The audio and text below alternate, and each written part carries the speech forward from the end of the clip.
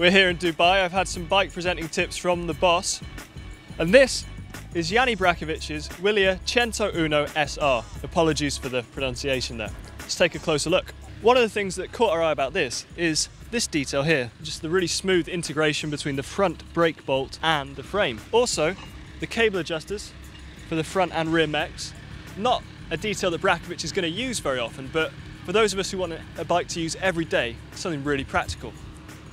Also, you can tell that his mechanics have seen Simon Richardson's how to use grease and fibre grip video, because there's a bit of excess grease just around the bolt head here. Brajkovic is using a Shimano Dura Ace cable operated group set throughout.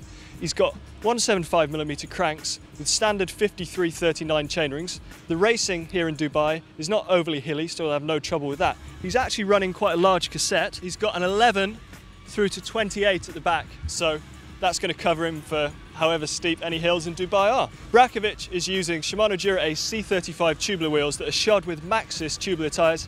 Maxxis aren't a brand that you see very often in Europe, but they're very popular in America. The UHC team are using Pioneer power meters this year.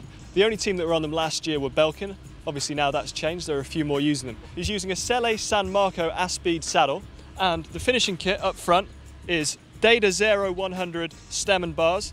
He's using a really long stem. It's actually a 13cm stem, so he's got a huge reach on his bike there. If you like Brajkovic's bike, don't forget to give this video a thumbs up.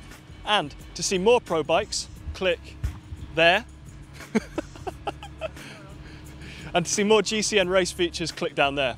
And finally, to subscribe to GCN, click on me. Were you recording all that? Okay.